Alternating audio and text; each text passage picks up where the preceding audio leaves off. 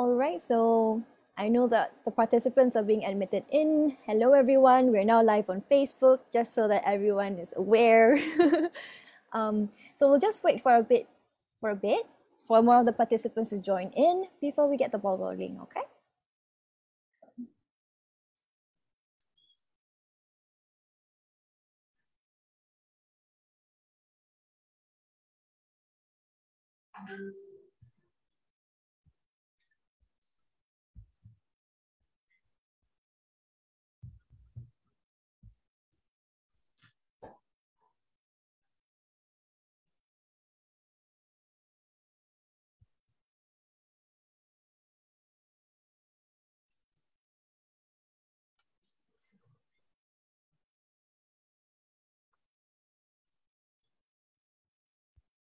Okie dokes, while we're waiting, I actually want to point out, Azim, I quite like your background. It's very patriotic. Thank you. I make sure I iron my flag before. Like you're prepared.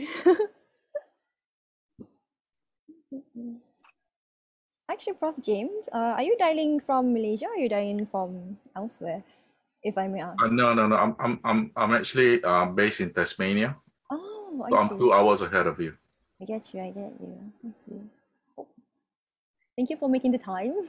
That's okay. All right, so maybe if we're okay, we'll start in about 2 more minutes, 8:05, if that's okay with everyone. Great. Yeah.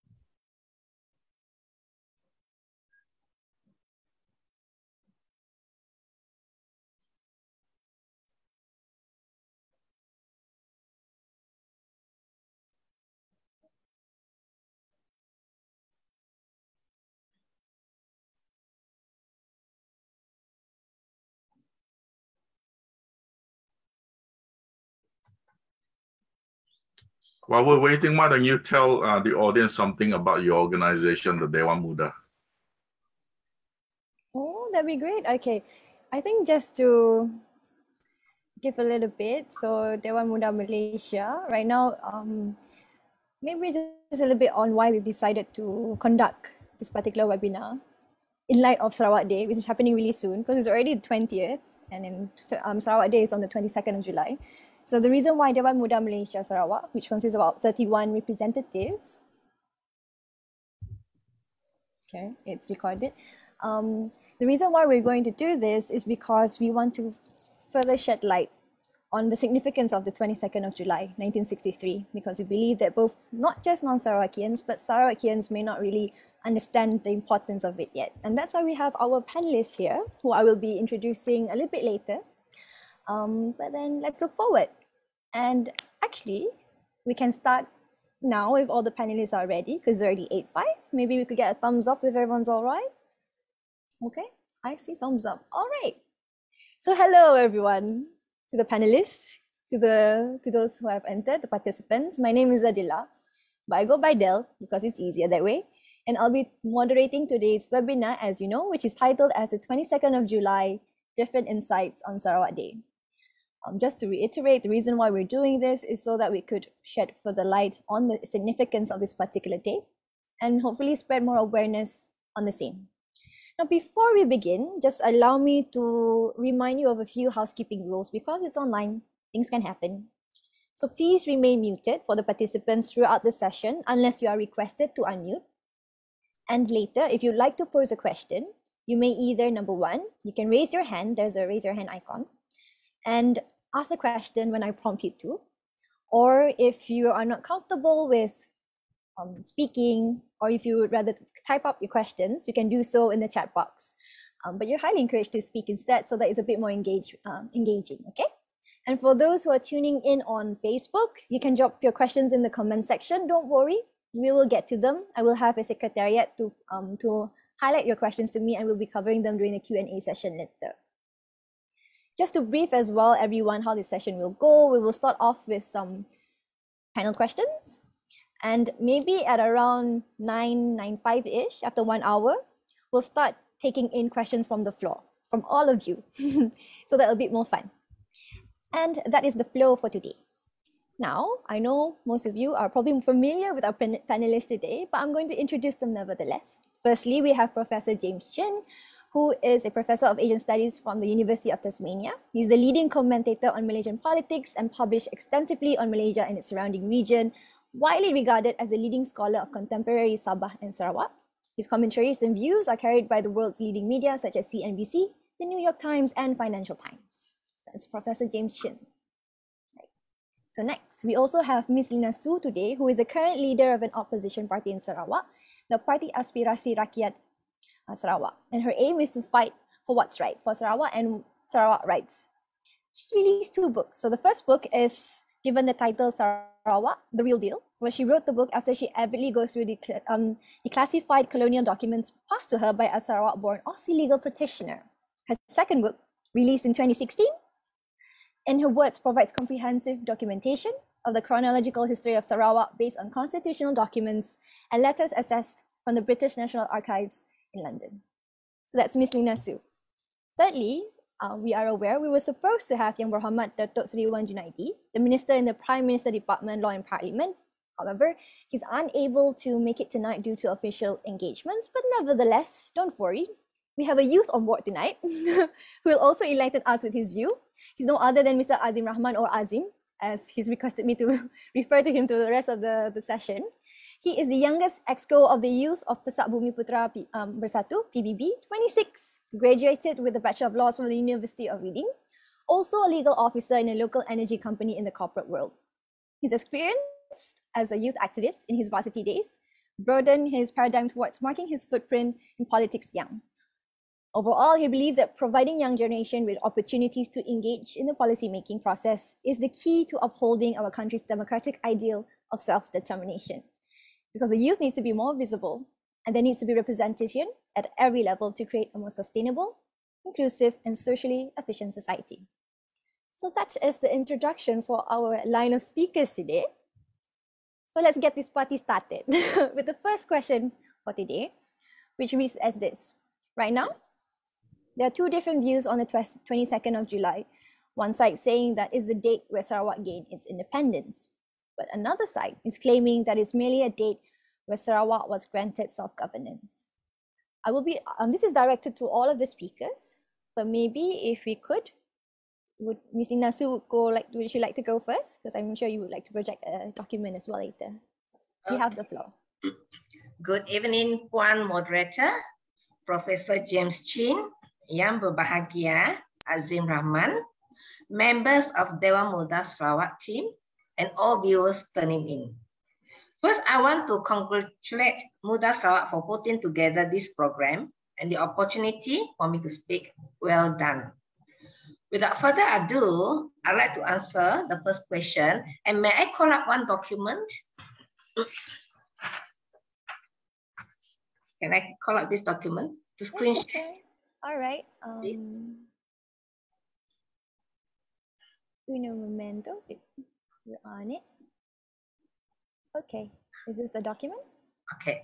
Okay. First, we need to define what is independence and what is self-governance. Okay. English is a very ambiguous language. A word can have many meanings depending on usage, context, and time. I actually found a UN document which lists the factors indicative of the attainment of independence. So if you look at this document, factors indicative of the attainment of independence. There are 2 parts to it, A and B. A is international status, B is internal self-government. Okay, so which means there are 2 levels of independence. Okay, the first level, which is international status, okay, list down the factors. Number 1, international responsibility. Full international responsibility of the territory for the acts inherent in the exercise of its external sovereignty. and for the corresponding acts in the administration of its internal affairs. 2, eligibility for membership to UN. 3, general international relations, power to enter into direct relations of every kind with other governments and with international institutions, and to negotiate, sign, and ratify international instruments. 4, national defense, sovereign rights to provide for its national defense. Okay. The other level is B, internal self-government. Okay. So this is a criteria. 1, form of government, complete freedom of the people of the territory to choose the form of government which they desire. 2, territorial government, freedom from control or interference by the government of another state in respect of the internal government, legislative, executive, judiciary, and administration of the territory. 3, economic, social, and cultural jurisdiction, complete autonomy in respect of economic, social, and cultural affairs. Okay. So as you can read from this document, there are 2 levels. Okay. So under internal self-government, okay, we have a form of government, territorial government, and economic, social, and cultural jurisdiction. So if you look at Sarawak, we have internal self-government. So this is also under the UN criteria. This is also independence. Okay.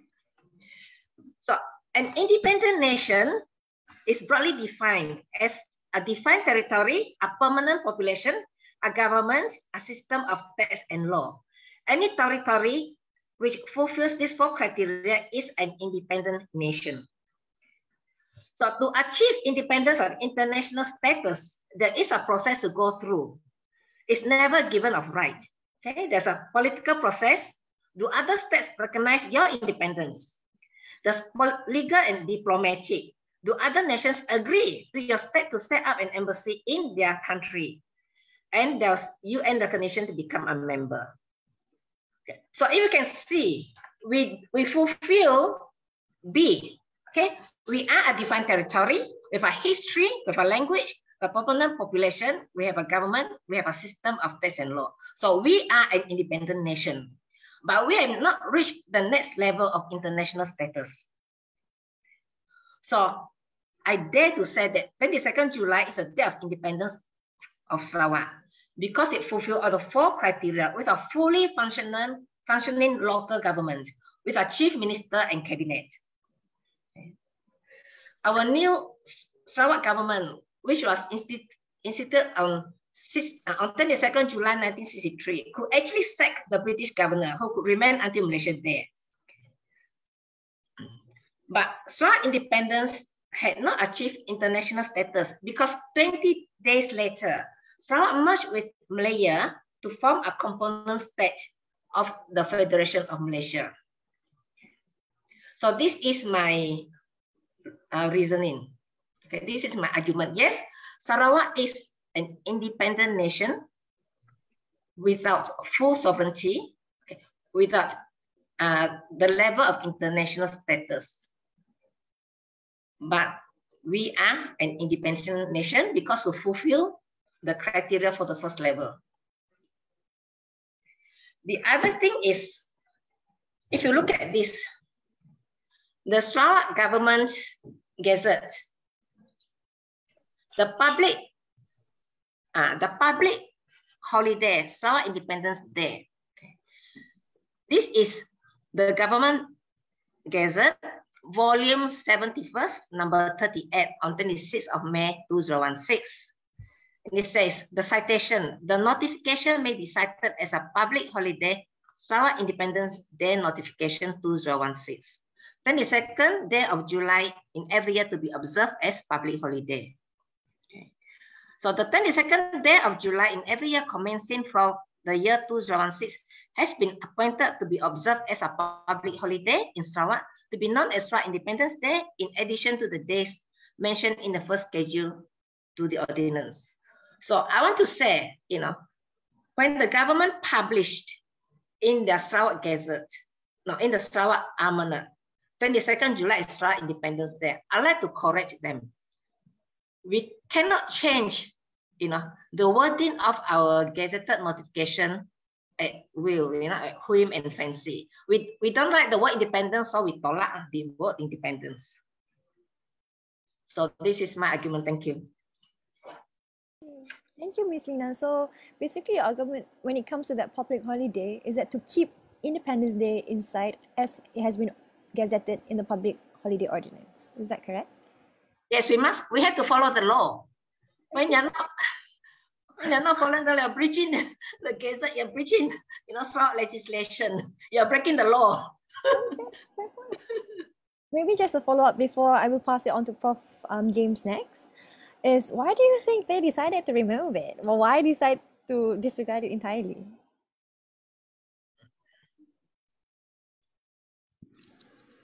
Oh, Miss Lina? Oh, sorry? Yeah, a follow-up was like, why do you think that they decide to exclude it from the Gazette? I think the GPS government is instilling this fear in the rakyat. So somehow they are trying to brainwash us, to get the word independence out of our head.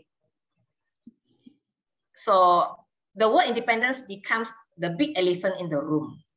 We are not supposed to, talk about it to the extent that we cannot even, call 22nd July as Sarawak Independence Day anymore. I think the Sarawak government deserves to give us an explanation. Quite interesting. All right, thank you, Miss Lina. It's almost like it's right they're trying to forget it. Right, thank you, Miss Lina. Actually, we're going to go over that in the next question as well. But before that, we'll just continue on with this first question because we have to listen from our other two speakers. Maybe Prof. James can continue on with your view. Sorry, can I ask Adzim to answer first? I'll be the last. All right, well, I can. Adzim, go ahead. You have the floor. I want to hear the experts first. I just thank you, Adila. Thank you, Ms. Lina and Professor James. Firstly, I'd like to thank Dewan Muda Malaysia for having me here as well with two prominent leaders of Sarawak, which I've been following them since I was a young age. Now it's an honor for myself and us youth to be in the same room, technically virtually, with these two prominent figures. So personally, Adila and respected panelists, I believe that this question is highly debatable. For some leaders, they see that this topic is very sensitive. However, I believe that the younger generation of my party believes in civil discussions, and even though it's been made public, but it can be done in a very civil, respectful manner. This kind of discourses and debate, and which I commend Dewan Muda Malaysia Sarawak to have this kind of discussion with the right people to discuss. And however, for me, my opinion on this limited to myself as a legal practitioner, not a historian, so I can't.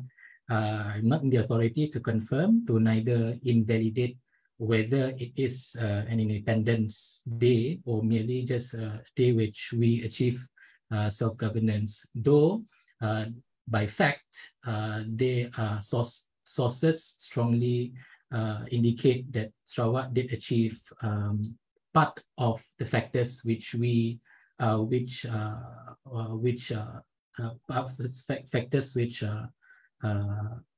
amounts to independence. So one of it is having our own self-governance. There's no doubt about that, which we had our own Sarawakian leaders to become the leader of the government back then. However, it is highly debatable whether we had full sovereignty over our territory, because that one I leave it to the historians to debate. Because but however, which I would like to highlight here, that by law, de jure, that the 2016 gazettement the 2016 gazettement is that 22nd July 1963 is an Independence Day.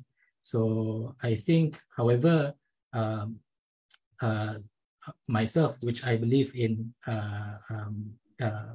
having civil discussions like this, it's a gazettement which has been which was approved in the DUN.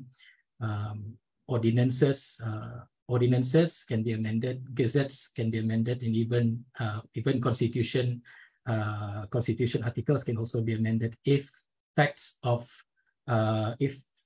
indicate that this facts and resources indicate that this date is an independent. I think we should what has been brought up into in 2016 should continue be Independence Day, and of course an extra holiday for us. And if it's otherwise, I think these laws can be still amended, can be amended in our own DUN and debatable. Thank you, Adila. Thank you, Adzim. Like, as you mentioned, like, it can be amended. So who should be the ones, pushing for that, showing that, okay, it should be amended. There is sources, Personally, for me, if this different opinions of views that if whether hypothetically whether if this was not an Independence Day, I think historians and also people who are representing us in the assembly they can bring this up and bring it about that if it is not an independence, then it should be otherwise. I think that is the legal way of how we if they believe that it's not an independent day, then I think that's the way they should do it. And would you think that this is something that should be answered? Personally, for me, I'm pro for extra holidays. I believe I appreciate both views, but however, myself, I celebrate this date as something very significant that my forefathers fought for our independence, the democracy that I exercise right now. I think that's more important for me. Thank you so much, Adzim. Thank you. And I would agree, sensitive topics can be discussed in a civil manner. It's just a matter of how someone goes about it. All right. So we've heard from Ms. Lina and Adzim. Prof. James, you have the floor now. Thank you very much. I'd like to start off by thanking Dewan Muda Sarawak for the kind invitation to appear in this webinar with Lina, an old friend of mine, and of course Adzim, which is the new generation of Sarawakians. Okay, now to answer this question, it really comes down, I think the best way to look at it is that you look at a contemporary example. The contemporary example, and this is consistent with what Lina said, is that you have a case of Taiwan. Taiwan, for all intent and purposes, they have a government, they have an army, they have their own air links, they have their own flag. But at the international level, there's only about 8 or 9 countries that recognizes them. And they do not have a seat at the United Nations, and they only have a seat or a partial seat in some other international organizations. So it really comes down to, at the individual level, whether you believe that Taiwan is independent, or you think that Taiwan is semi-independent, or you feel that eventually Taiwan will be part of the People's Republic of China. But having said that, I think it's also very important to look at it within the historical context. It is quite clear that the reasons why we have all these sort of questions being asked today in the year 2022 is because the era of colonization in Southeast Asia was a very messy affair. It's a messy affair in the sense that when the Federation Malaysia was formed, when the Federation Malaya was formed, when European power got out of this region, there were basically 2 routes. The first one was that there are some countries in the region that fought for independence, and therefore the date of independence is much clearer. But there's another set of countries in the region that sort of negotiated their way out of independence. And that is the route that was basically taken by the Federation Malaya and North Borneo and Sarawak. Now, of course, you can go back and look at all the documents and make arguments, saying that what is the motive of the British?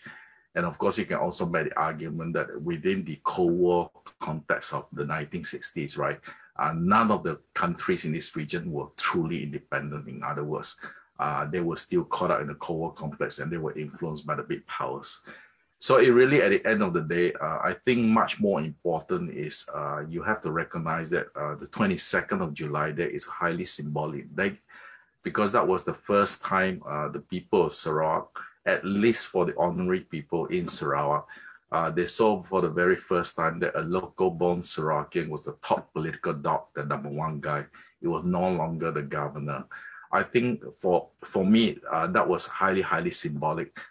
In terms of, if you really want to argue, I would probably suggest that if you go around the world and pick the best, do a straw poll among international lawyers, most of them will probably answer similar to mine, which is that, in terms of the two criteria laid out by Miss Lina just now, that in terms of international recognition, is none back in 1960s, but there was a high level of internal government. But even that, it was debatable, because you can always find another historian to step out and say that it is not really internal government, because all the key positions in the civil service were actually held by British nationals.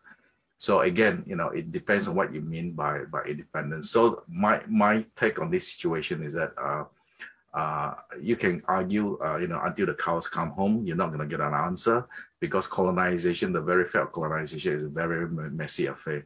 For me, the 22nd date is highly symbolic. It's really important for the people of Sarawak, because for the very first time, people clearly understood that a local person was in charge. But we also know that that person who was in charge eventually knew that Sarawak was on its way to joining a larger federation, or helping to form a larger federation. Thank you so much, Professor James, for that. Actually, because since we're talking a lot about the 22nd of July, the second question is also about that gazettement particularly. So maybe I could also just pose the same question that I posed to Adzim just now, to Prof. James and Ms. Lina Soo. Do you think that this is a question that needs to be answered, or do you think it's just something that, it's on the side? My impression is that when people ask about why is there a change in wording in the gazettement, why is there a change in this, why is there a change in that, right? People always believe in, when it comes to Malaysia, especially Sarawak, people always believe that there's a conspiracy. Somebody decided all these things. Having studied Malaysian government process for a very, very long time, I can't tell you how many years, because it'll reveal my age. So, the reality is that our government is not as competent as you think. The person who did the annual revisions for the Gazette or that sort of thing probably did not look carefully at the earlier Gazette and look at the earlier wordings. So you'll be surprised that a lot of government documents, there are a lot of messiness, a lot of mistakes made. So if there's one or two words missing on this issue, I would suggest that it's probably not due to any, political order. I think it's due to some bureaucrat, what I might call, or what we might say, playing it safe, taking out certain words because they think that this is going to get them in trouble. That would rather be the case than actual somebody giving order that you should not use this word. That's my take. All right, thank you so much, Professor James, for that. What about Ms. Lina, to continue on with that follow-up question as well? Right. As I said, this document, this is a UN document which supports my contention that Sarawak attained independent status on 22nd July because there's a defined territory, there's a permanent population, there's a government, and there's a system of tax and law. Okay. So therefore, the word Sarawak Independence Day should not be changed. Okay. ADUN are not international law experts. What we need to do is, maybe we need to refer this document to public international law experts and get their opinion, their legal opinion, which had been done before in the 1940s. Whether you're independent or sovereign. Yeah. So we have to maintain the Sarawak Independence Day because we achieve independence, but not at international level, but self-government level. Okay, this is my contention. Okay. Someone suggested, as reported in Dayak Daily, said, "Oh, somebody prepared the document and Adnan signed it." Okay, that is not true. Okay, Adnan does not sign buta. He's a learned scholar, okay? And he does not sign what they do not read. Lawyers do not sign without reading the fine print, cross the T's and the I's. He knew what he was doing. What more to say, the Chief Minister of Sarawak, who is a learned scholar. Okay. So like I said, this issue, whether Sarawak is independent on 22nd July, under international law, under customary law, this can only be answered by international law experts, not by ADUN or even by a GPS government. So perhaps our Sarawak government would get a legal opinion and clarify whether the word independence applies to Sarawak or not. This is the only way. I will not accept just, the government just simply say that, the Gazette 8, we cannot use the word independence anymore. That's not doable. I understand. I mean, basically, it's a question that requires an answer, but it has to be a substantiated answer. It can't just simply be like, oh, it's because of this, but without any... Even the ADUN cannot answer. Even our Sarawak lawyers cannot answer because they are not well versed in international law. Okay, because I asked this question over and over. I talked endlessly with a lawyer who has a master's in public international law. And this is the same thing. He's telling me the same thing that this document affirms that if a nation, a defined territories or population has its government and makes its own laws, is an independent nation. But to the next level, to get international status, then you have to get other nations to recognize you or a superpower to recognize you. So this is my contention. And I don't believe our DUN can settle this matter. Right, thank you, Lina. My eyebrows are like this because I'm trying to get in everyone's opinion. I'm trying to digest it as well. I'm trying to see things at different light. I hope the participants who are online right now, you're feeling the same thing as I am. Okay. Thank you so much, Ms. Lina. Adzim, is there anything you'd like to add to this? Oh, it's fine. All right, cool. Let's go. Thank you. It's interesting to see how we are progressing with this. All right, so the next question is, okay, now that we have the dates, this 22nd of July in front of us right now, what significance does it have to view this date from different perspective? Would it be any different if someone was to view it as Sarawak Independence Day or just a Self-Governance Day? Maybe I could start off with, if Adzim, you're okay? We can start off with you first. Yes, Ken. For me, as I mentioned earlier on, Adila, but for me, that celebrating an Independence Day, or Sarawak Day, or even National Day, for me, it is a celebration of the people who are the beneficiaries of the independence, beneficiaries of the freedom and the rights, democratic rights that we practice today. It's not merely a government function or for somebody to achieve KPI to celebrate Sarawak Day or Independence Day.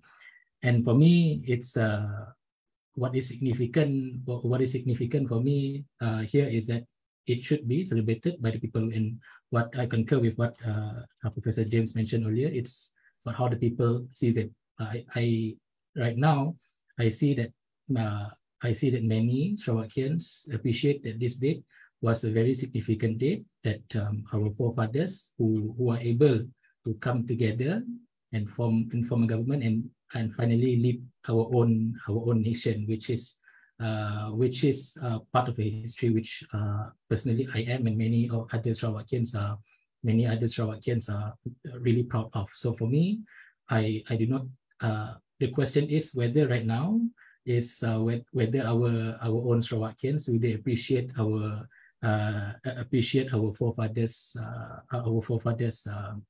what they brought for our country, and do we appreciate the democratic rights that we practice, do young people go out and vote? So I think that's a bigger question, which I always emphasize, and I always emphasize when I do engagements with youngsters within my area. So for me, if it were to change, but if it was to change from Sarawak Independence Day to maybe just Sarawak Day by itself, for me, what is important is the content, that whether our own, so again, especially the younger generation, right now, the challenge is whether they don't really understand it. They don't fully understand is how our history was. Are they inheriting the love that the leaders are they inheriting what is meant, what Tok Nan wanted to happen in 2016 to celebrate the love that our forefathers gave us, which is the democratic rights and the freedom which we inherit freely until today. So yeah, that's my message. Hey, thank you, Adzim. And honestly, it's good that you highlight these things to the youth when in your engagements, because honestly, for me, I only started really understanding it a bit more when I was past 20. I'm dah habis sekolah pun waktu ya. But it's kind of a bit too late, yeah, for that to happen. So it's better if people like you, and maybe everyone else as well, the younger, it's just making them trying to understand. And this coming from a youth juga. And it's kind of sad, you know, in the sense that if I can, for us learned, I would say youths who are with privilege, that we have the privilege of education, we have the privilege of myself sitting with prominent figures today. It's our responsibility for us to share the right message to the right message to our other friends who are beyond our circle. So it's at the end of the day, it's our generation who will be leading this nation one day. So I think it's very important for us to become a generation who knows history, who knows constitution. At least for me, Madam Lina, I think our generation later on, if I were to lead, I need to make sure that all of them understand our constitution, understand the Malaysian Agreement 1963. I think that is the prerequisite, and I think for me it's general knowledge for all youngsters who that's the prerequisite for them if they aspire to be part of politics. That's my aspiration for my generation. I would have to agree with that. I would support you entirely, and thank you to DMM Sarawak as well, because it's because of youth like you guys who really help, reach out to the other youth as well when it comes to these type of platforms. But thank you, Adzim. Now we'll move on to Professor James. What do you think? What's your view on this? So I think July 22nd is extremely important in today's context, because it really is shining a light on a very important date. And what I especially think is important is that it encourages young Sarawakians, and not only Sarawakians, because it's widely reported throughout the Federation, that people start to learn about July 22nd. I think one of the problems we have in Malaysia is that Malaysia history, the people's history of Malaysia, right, is too Malaya-centric. And there's not enough history about what really happened to North Borneo and Sarawak. So if we can shine a light on 22nd of July, we get younger Sarawakians to learn more about what 22nd of July means. I think all those are very good things. I think it's also very important not only to get them interested, but really it's a process of educating a whole new generation of young people about the real history, not only of the Federation, but really the process of decolonization and how Sarawak came to be Sarawak today. I think very often, how should I put this? Very often the sejarah that is being taught in Malaysian schools, not only is it being very Malaya-centric, the problem is that they represents a view that is often, how should I say, marginalize a lot of groups. There are lots of silent voices in Malaysia, and Sarawak is one of the three key components of the new Federation of Malaysia back in 1963. Basically, history owes younger Sarawakians at least 1/3 of the story should be about Sarawak. So for me, the 22nd of July is really a learning moment. And one of the reasons why this can only happen in 2022 or after 2008 is because of the because of the technological age that we live in, there, where we have things like social media, this sort of thing would not have happened, say, in the early 1990s. Even in those days, there was only one narrative. So I'm a believer that, all voices should be heard. And on something as important as 22nd of January, I think it's crucial that the younger Sarawakians understand what it stands for. And perhaps learning more about Sarawak, it also reinforces which I consider to be the core issue, which is the issue of Sarawak identity. Because I think if you look at it for the past 50 years, the identity of Sabahans and Sarawakians has been consumed by the national identity, which is basically, as I said earlier, very Malaya-centric. If you go over to Peninsular Malaysia, you hear the same complaint from the Kelantanis and Johorians. But unlike the people of Sabah and Sarawak, they don't have their, a very unique history like what we have. I mean, the reality is that the more you learn about 22nd of July, you'll find that, the story of Sarawak is truly unique. The story of North Borneo is truly unique. The story of Malaya is, I'm not saying it's not unique, but I'm just saying they don't have as many unique touch points as we do in North Borneo and Sarawak. So I think it's really worth learning. In today's age, I think it's very important that we know who we are. And I think the issue of identity is coming back in a big way. So 22nd of July for me is really a learning moment. Thank you. Thank you so much, Professor. Yeah, And sure, go ahead. Yeah, I concur with Professor James, and I do believe that Sarawak is seriously underrepresented at national level. I think that's a loss for Sarawak. Though we were equal partners when we formed Malaysia, we were equal partners. But right now, our national curriculum, if we do not talk about rentap on textbooks, I don't think my generation would know about rentap. If we don't talk about Rosido B on textbooks, they wouldn't know. So patah lagi very important and significant history in regards to this Sarawak Day. If we do not preach it, like how socially, when we talk socially to my own friends, to intellectual discourses like this, through events that is organized by youth-led organizations, I think it would be a loss for us if we are very dependent on how the status quo is nationally. I think it's a loss for us as basically we have always been underrepresented nationally. I would agree to that, actually, to both what Adzim and Professor James have said. The fact that history is so Malaya-centric, even if you go to Museum Negara, for instance, it's still Malaya-centric, and that's supposed to be Museum Negara, as you can see. But at the same time, I would also agree, because you need to know yourself in order to appreciate even more. But the problem I notice is that it's so hard to find sources. There might be people who want to know more, but it's like it's nowhere. It's like it's disappeared. Why do you think that this is so? Why is it as though history has been erased for a reason? Or is it just because it's never been documented? Can I say something about this? I would disagree with you. If you go to a Google search, right, there are in fact millions of documents dealing with Sarawak history. The problem is that we are living at an age where we are overloaded with information.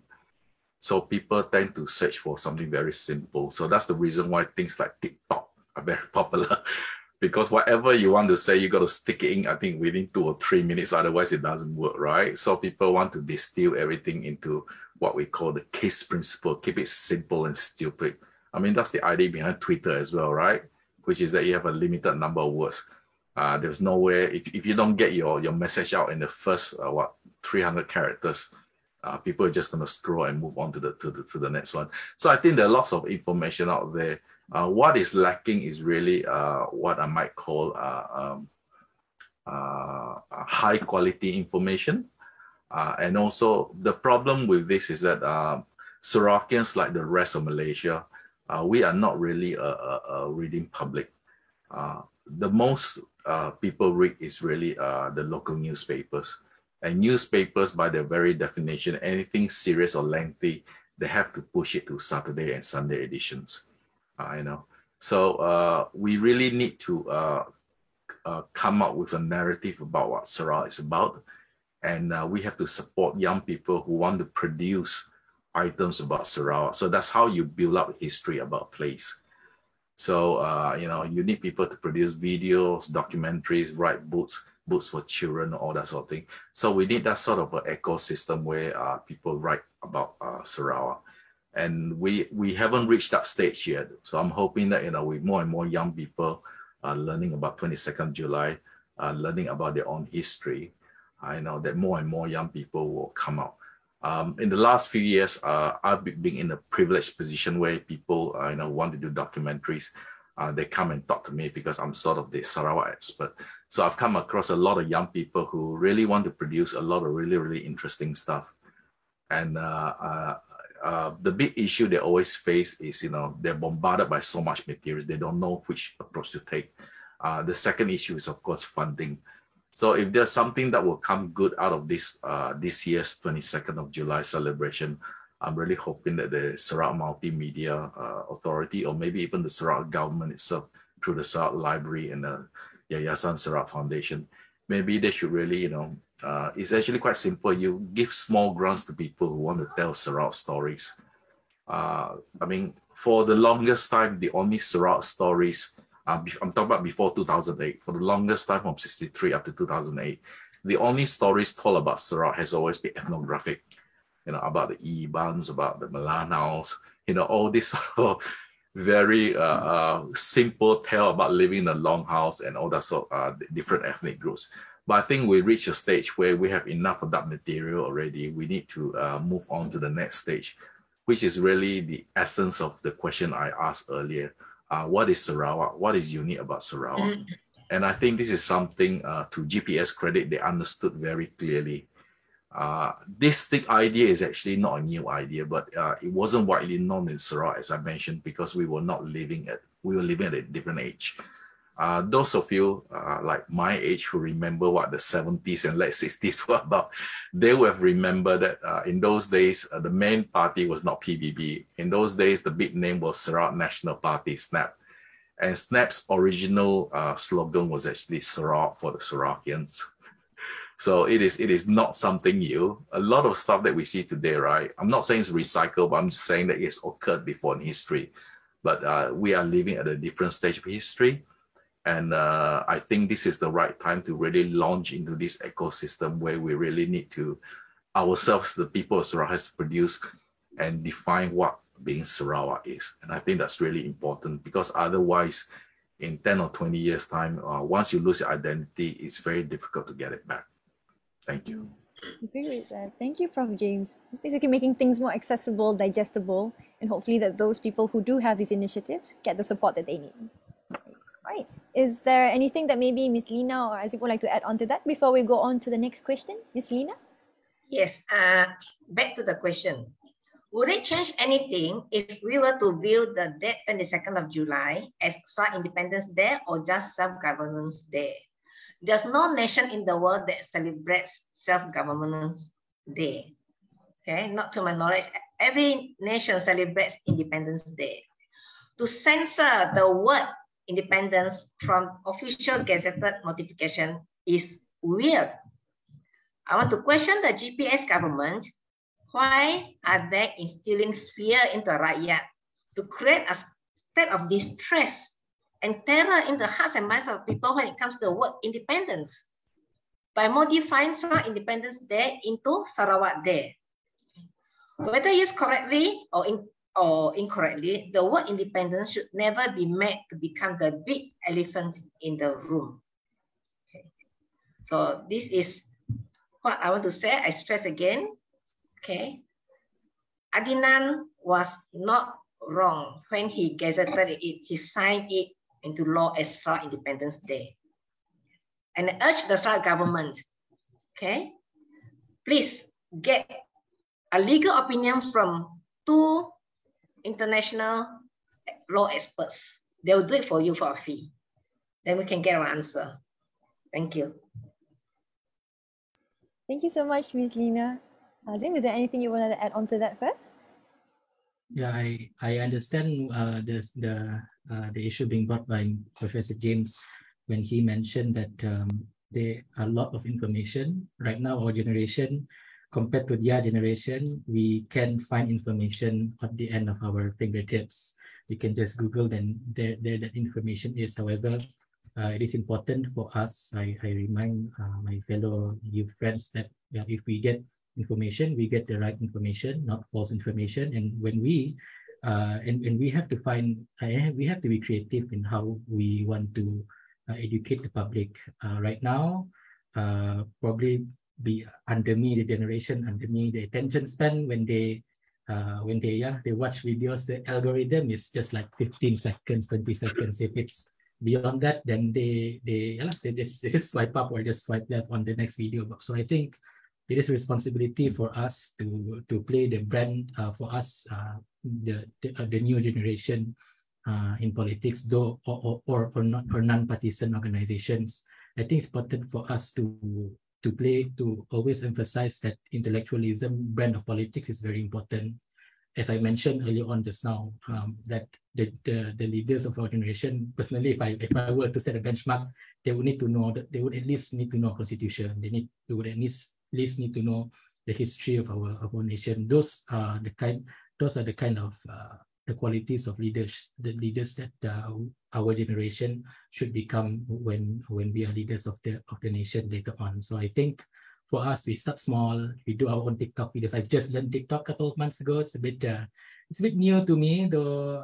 It's a bit new to me. But I think it's a way for me to impart my knowledge, impart to my friends that what I do, what are my opinions. It's a new way which we cannot discard. So probably for us, for maybe they want Muda Malaysia Sarawak can also impart knowledge, impart infographics as such on social media, provided you have the right and correct information. Thanks again. That's true. And honestly, TikTok, 15 seconds, that's it. That's as much as an attention span people have nowadays. So it's going to be quick and accessible in that sense. But agreed. All right, so that's for that question. We're going to move on with one final question before we go to the floor. And it's about this. This might cause a little bit of discussion, yes. Because when it comes to the 22nd of July, the question right now that I would like to pose to all of the speakers today is that should it be celebrated by those in Peninsular Malaysia and Sabah as well? Just like how, we celebrate the 31st of August yang dikenali sebagai Hari Kemerdekaan for all, right? So what do you think? Should it be celebrated by them? And would it actually strengthen national unity if they're on board?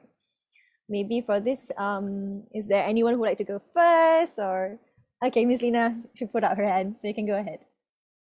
Malaya, Sabah, and Sarawak are three nations in the Federation of Malaysia, and we all have our own independence dates. Okay. Sarawak celebrates 31st August arbitrarily from 1964. There was little thought into why it should be. Okay.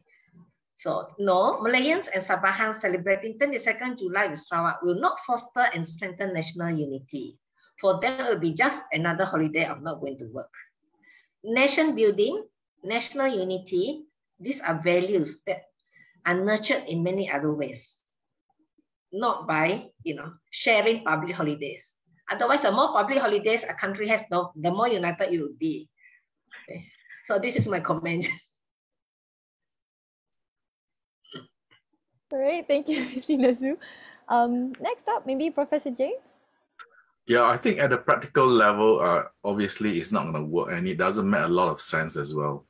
If you look at the other states, for example, half the states in Malaya, they actually do celebrate their own so-called state-level celebrations because they've got the birthday of their sultans and other important events, which is a public holiday in their individual states. So it doesn't make sense for other states to celebrate Sarawak Day or 22nd of July, whatever you want to call it. It doesn't make sense. I'm always more worried about the what do you call it, the meaning of this public holiday in Sarawak, the 22nd of July. And this is why I came back to this idea that it's very important that we nurture and try to understand further what is the Sarawak identity. And it seems to me that the 22nd of July is the most obvious date to try to understand the identity of Sarawak, or the unique identity of Sarawak. Thank you so much, Professor James. Adzim, what do you think? For me, as I emphasize that how important it is for us, especially our generation, to celebrate and commemorate 22nd July is a very significant part of Sarawak's history. I think it's, as I say, it's not merely just a government function, but it should be celebrated by all Sarawakians, regardless whether they are in Sarawak or they are not in Sarawak, whether in West Malaysia, in Sabah, or in any other countries outside of Malaysia. So I do think that though if we want to mention that we want to strengthen national unity, for me, it is important, as I mentioned also earlier, it should be a celebration of the people, regardless of where they are. They should celebrate and commemorate the sacrifice of the leaders of the generations before us. So whether we want to compel non-Sarawakians to celebrate, for me, it's up to them to celebrate. Even though when I was abroad, I also joined National Day celebrations by other countries. I think it's a very lovely. It's a very it's a good celebration that even though it's not from my own country, but we joined to. I was encouraged to join and understand their history, and it's also important for Sarawakians who are not in Sarawak, probably in West Malaysia, to celebrate and commemorate Sarawak Day or 22nd July at their own ways lah. Some of them gotong royong, some of them do watch along of Rosli Dobi series, or even hanging putting up the pride, our Sarawak flags on our cars, on our motorcycles. It's more, for me, it's not just a celebration, but it's more for us to impart knowledge of the importance of our own history to our probably West Malaysian friends who have never had knowledge on this. And yes, it is important for this date to be celebrated by Sarawakians, regardless of where they are. But however, if we want to, and it is best for us to to encourage our non-Sarawakian friends to cherish this day and also celebrate it along with us, so that people understand the history, the significant history behind this 22nd July. Thank you, Adzim. So I guess in a sense that overall, it becomes a problem when this public holiday, the 22nd of July, is seen as just another public holiday. It needs to be celebrated in a sense with an understanding, or use that 22nd of July as a means to start understanding in that sense. So that's quite interesting. Correct. So yeah, if I may add, what you guys are doing here is correct, is the correct way to celebrate. We discuss about history, we discuss about we impart knowledge to people. So I think that's a good way for, and I commend again DMM Sarawak for having engagements like this. And actually, since we're on this particular question, before we really get into the floor, there's one question to add up to that, because we're talking about national unity as well. So focusing on Sarawak and West Malaysia, we know that there are differences. We may not understand each other entirely sometimes. So what can be done to foster a stronger sense of national unity to reconcile that particular difference? So maybe this is something that the speakers can think about and suggest. Professor James, what's your view on this matter? Okay, the issue of national unity in Malaysia is something that that's very difficult. The reason is because, as I mentioned, for the longest time, at least for the first 50 years after 1963, the narrative about national unity, the narrative about Malaysia is or was basically very Malaya-centric. So in a sense, the sort of national unity you're talking about is really top-down approach. What you find is that that often works for majority of population, but there will always be a minority who feel that they are being marginalized. I think the issue of national unity in Malaysia is further complicated by what happened after 1969. But in the case of Sabah and Sarawak, it's really been complicated by the fact that the people of Sabah and Sarawak are really unhappy about what happened to MA63. So I think when you talk about national unity in Malaysia, there are many, many layers that you're talking about. I'm one of those people who strongly believe that, you should really confront history. And in the case of Malaysian national unity, I think a good place to start is actually to confront the historical grievances related to MA63, so that at least the people of Sabah and Sarawak don't feel so marginalized. But like I said, that is just one layer of it. There are many, many different layers of national unity in Malaysia. So, but Malaysia is really a work in progress. At the end of the day, it is a very young country. But the two biggest items that we face in Malaysia really is the toxic politics. And then all this is emanated, unfortunately, from the Malayan side. I can say openly here, race and religion. I mean, this is really toxic politics. And that's the reason why I emphasize so much on the Sarawak identity. Because if you really want trouble for Sarawak, you import those two items into Sarawak, and I guarantee you that there'll be trouble. Thank you. Thank you so much, Professor James. And honestly, that's true. It's a simple card to get people just angry, I suppose. So that's why it keeps popping up. All right. So, Adzim, do you want to go next? Because I saw you unmute.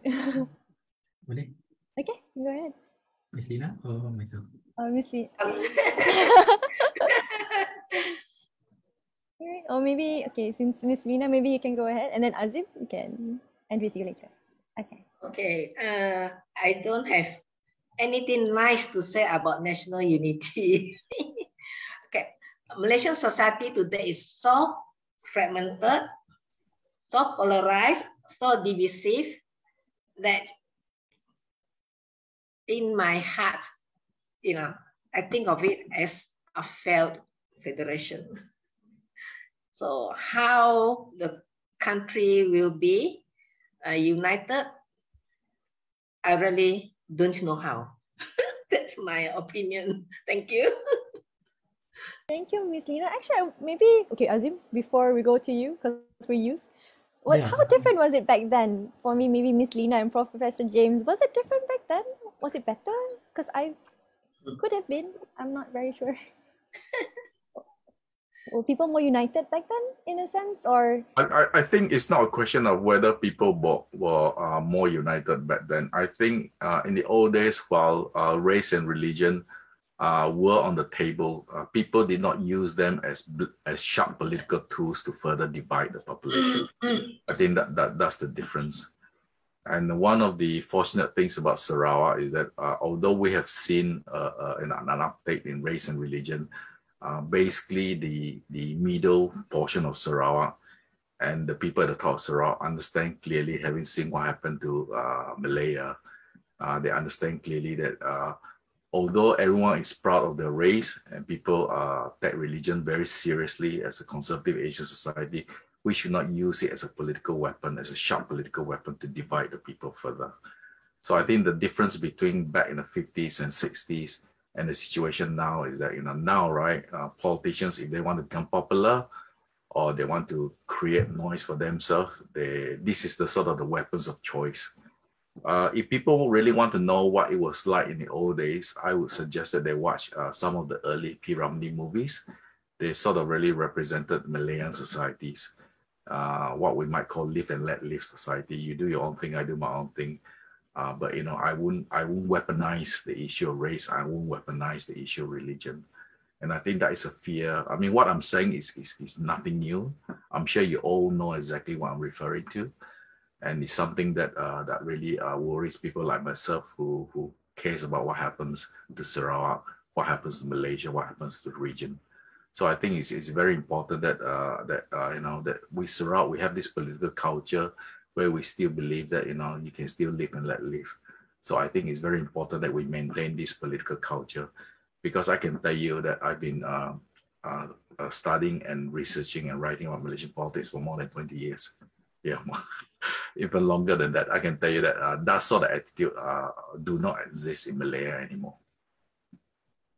Thank you so much, Professor James. Ms. Lina, is there anything you'd like to add before we move on to Adzim? Yeah, when I was in school, I lived through the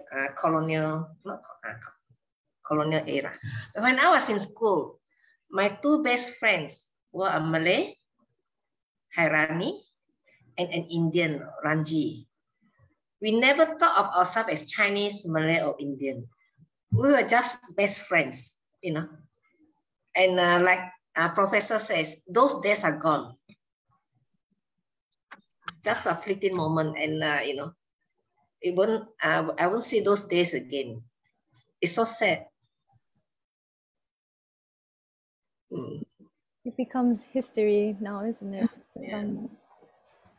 Let's hope that maybe we can get better in the future. Maybe we can go to somewhere.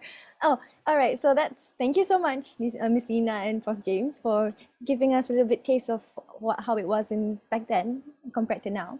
So Adzim, carry on with. Thank you, Lila, and both esteemed panelists for giving us an enlightenment of how it was before our generation came about.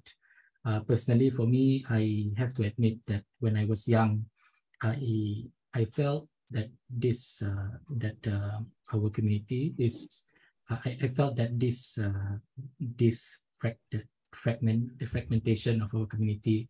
I feel that at a young age, I know that what our forefathers wanted for us to be united back then, probably it did not happen entirely for our generation. I personally worry how would it be when my children's generation later on, would it be would the fragmentation of our community be much more, you know, multiplied further, or would it be better? So but what I think what Professor James and Ms. Lina mentioned, it's about who sets the policy lah. So at the end of the day, it's the policymakers who probably they have a good policy, but the way they do it is probably give an effect to and marginalize our community. So I think it's for us, younger generation, our young leaders who are in politics, although in non-partisan organizations, I do feel that it is important for us to give when we give the message. I always say it's about bangsa. It's not about, I always talk about bangsa, but it's about bangsa Sarawak. If I was talking about myself as a Sarawakian, at the same time, I have my own race, my own ethnicity, being a Malay, but I propagate that we are Sarawakian. So even though my own party is traditionally it's a race-based party, but as a whole, I believe that we move as a coalition, having my non-Bumi friends along in part of good policy. So I think it's responsibility for our generation whether we can, I wouldn't say solve this issue, but we mitigate this and do better, do good of national unity for the generations to come. So I think right now it's the message that we need to send when we join politics, Adila. So that's the good values of being being united regardless of our own ethnicity, but it's more of us being Bangsa Sarawak as a nation which we are proud of. All right, thank you so much, Adzim, for sharing your insight on that as well. So basically, we've heard from all of our speakers. That's somewhat the end, almost the end for the moderated final questions. It's already 9:10, so that's good. We're going to start taking in questions from the floor, but just to remind again to all of those who are watching on Zoom, if you would like to ask a question, you could either number one, raise your hand, and you can unmute yourselves when I prompt you to. Or if you're not comfortable with speaking, you can always put in your questions in the chat box and we'll get to that. And to those who are again watching on Facebook Live, don't worry, you can just leave your question in the comment section and we will also bring it up here. All right, seems that we have one hand up. I hope the speakers are ready for the Q&A session. We have Shahira. Shahira, feel free to unmute yourself. And oh, hello, we can see you. It's wonderful. Go ahead. How are you guys? Thank you, Miss Speaker. sorry, Miss Moderator, and hello, thank you to Adzim and Professor James and Madam Lina for the wonderful insight about it. My name is Shahira, and I'm so excited to be part of this discussion, actually. And I agree with a lot of the things that the speakers are saying. Just to share a little bit about myself, I'm a Sarawakian from Kuching, proudly. And I think all Sarawakians would share the same patriotism, whether we're abroad or in KL or anywhere else. When we return to Sarawak, we always identify as other Sarawakians. That's the one I would agree. And I was living outside for quite some time. And when I returned, I share the same thing that I see, where I'm shocked with the the disunity with our people. And number two, that our young people are not that are politically illiterate. We're in a position where we have, thank goodness, the education, but not many of our people, our young people especially, have that access to education. And in fact, one of the things that I wanted to initiate was an increase of political literacy, or an awareness of political literacy among our young people. I actually wanted to do that as a project when I came back here. And I would love to get in touch with you guys. That's number one, about this, so that we can go forward. But my question, I also share the sentiments where I wanted to share my experience when I got a job here and in a research institute. And one of the things they asked me, because my background is in political science and IR, one of the things they asked me was about federation, the federal and the state relations. And this was the thing that I want to ask you guys about. And my family are working for the federal, but we're all Sarawakians. And there's this conspiracy where they say that the federal are neocolonizing Sarawak, okay? And that the Sarawakian people are trying, part of half of our population are propagating that Sarawak for Sarawakians, and the other half of us divided population are for a federal, or for a, not to say federal, but more of a balance. They're too scared and they're trying to play it safe, as they say. So my question to all our three speakers is it because what's the best way forward to harmonize our relation with the federal that doesn't jeopardize our interests? I would say interests, state interests, but at the same time, I uphold our identity and our stance in, all of our natural resources, protecting our natural resources, and so forth. That's question number one. Yeah, please. Sorry, it was long. Would you like to direct to all of the panelists, or is there like a specific person you'd like to direct that to, Shahira? Yes, please. I'd like to hear from all areas, the academic, the GPS, the other components. It's great to hear from all sides too. Okay, so we'll give it to the entire panel. Is there anyone who'd like to go first?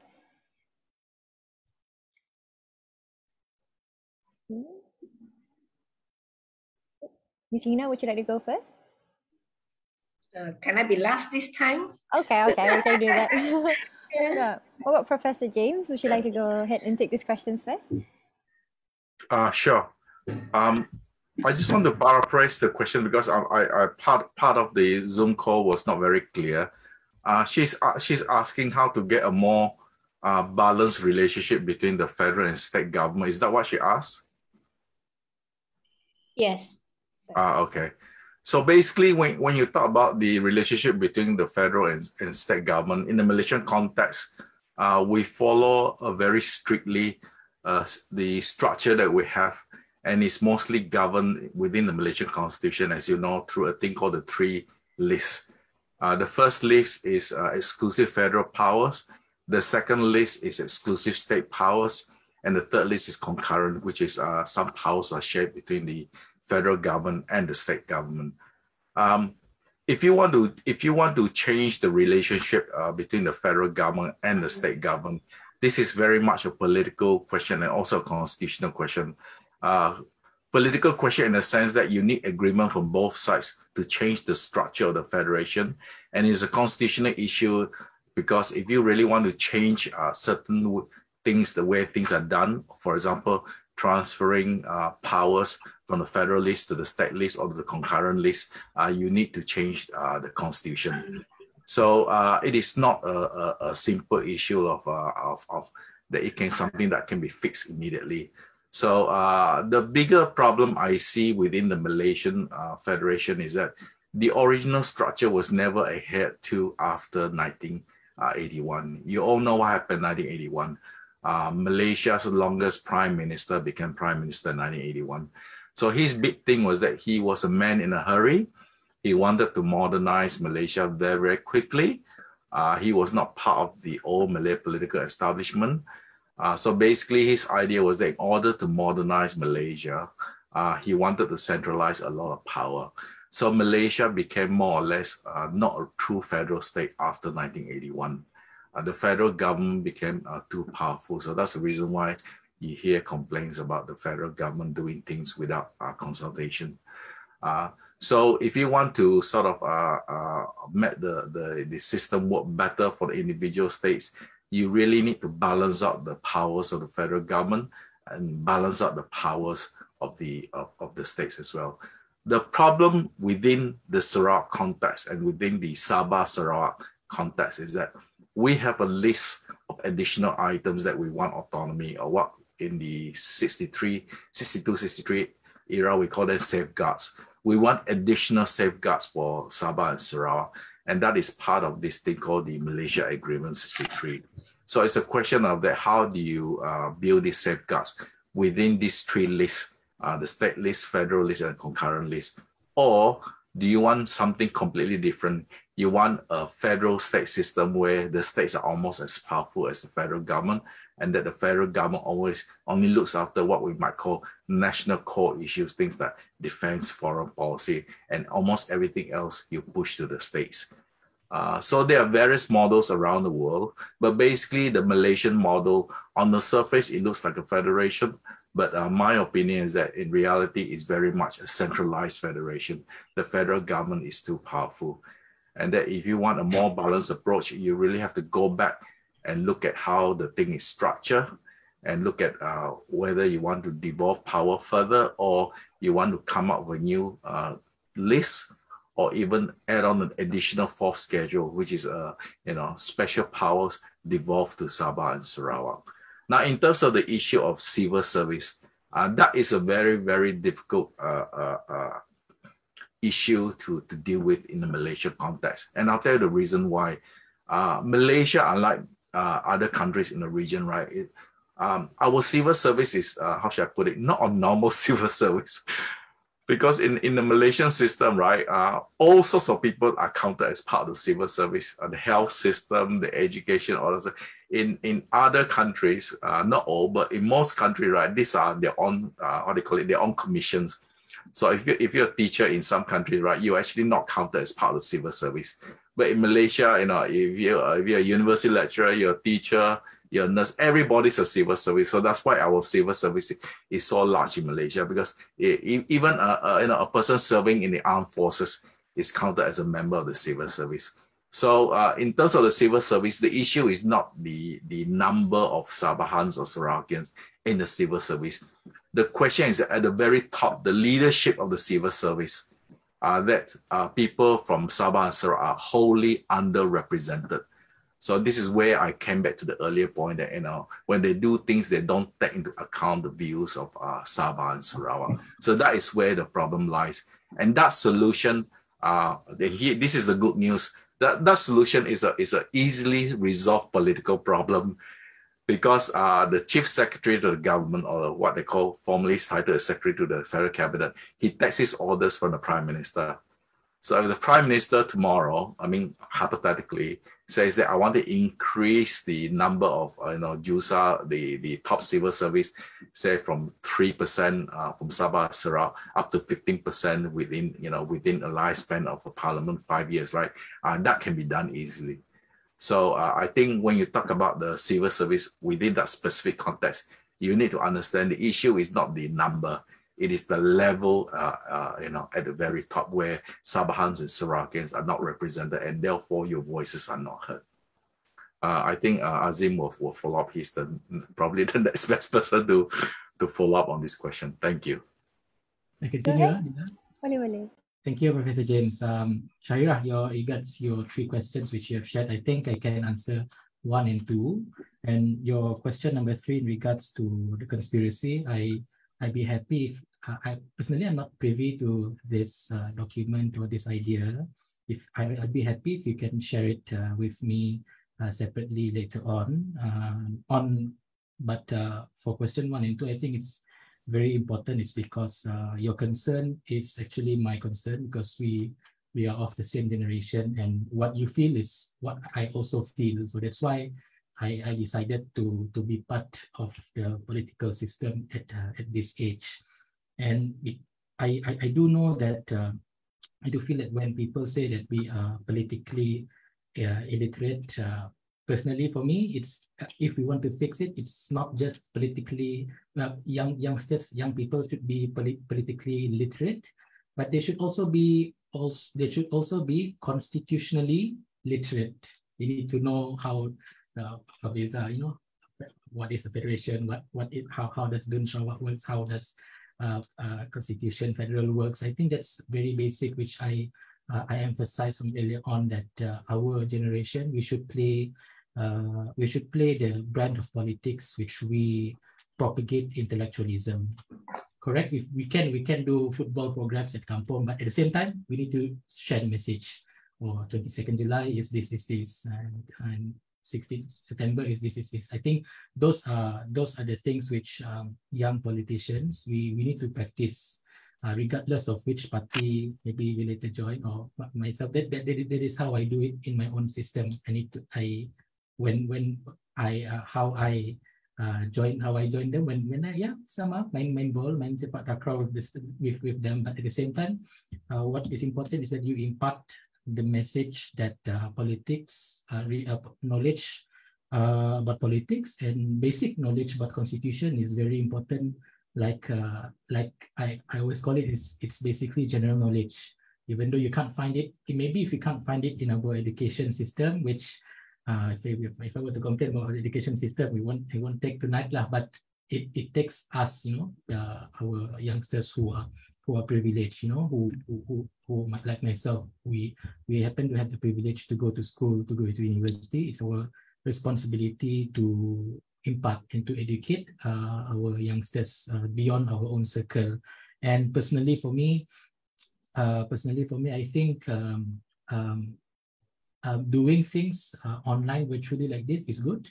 But if we have access to communities beyond the cities, beyond people who can reach information online, we need to go down and turun padang and educate them, tell them that spread them this message that being politically aware and constitutionally learned is very important.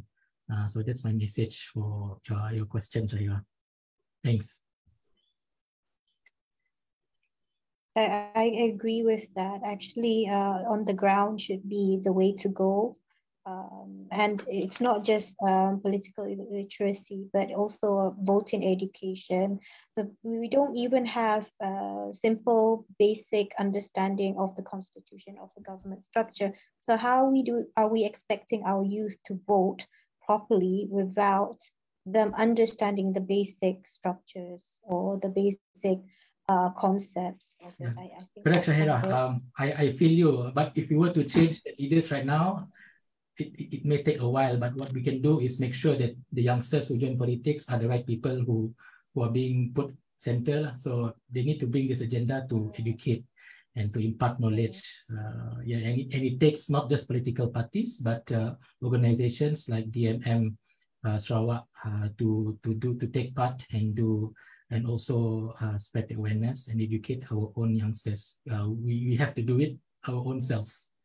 It's no shortcut to it. Correct.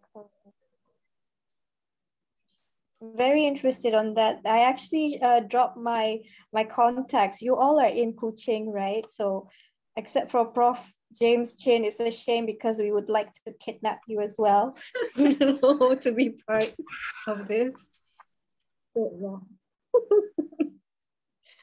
So thank you. And I think I want to hear from Miss Lina Soo as well on these questions. Please. Thank you, Shahira. Okay. The best advice I can give you, you must have 4 constitutional documents. The first one is the intergovernmental report. The intergovernmental report gives the safeguards and the assurances and forms a basis for the Malaysia Agreement. Okay. So the Malaysia Agreement 10760 is registered in the United Nations. Okay. So this is a mother of all documents. Because without the Malaysia Agreement, there is no Malaysia. The third constitutional book you must have is the Constitution of Sarawak, and lastly, the Federal Constitution. So have these 4 books on hand, read them up, and you'll be very knowledgeable. So everything is in these 4 books, okay? In these 4 books. So every question can be answered. Federal-state relations, modernization, economic resources, and all this, everything is in there, okay?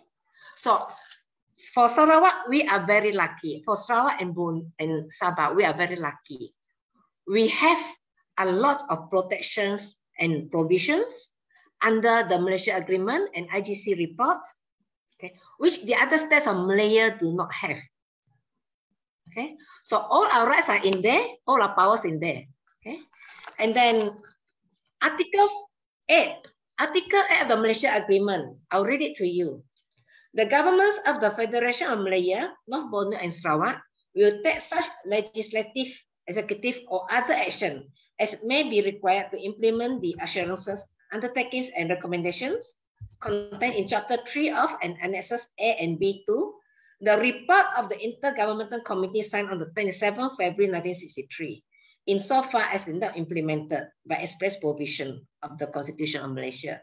So whichever is not implemented, okay, the governments, our government can take any legislative and executive action to get it done, okay? So nothing is beyond hope. So any questions, about the state of affairs in Sarawak, all the answers are in here, okay? And the other thing is our level of political maturity is very low in Sarawak. It's because most of our people do not understand politics and government. Politics and government is not in our curriculum. Okay? So therefore, our youngsters, they have very low understanding, how we form government, and what does politics do.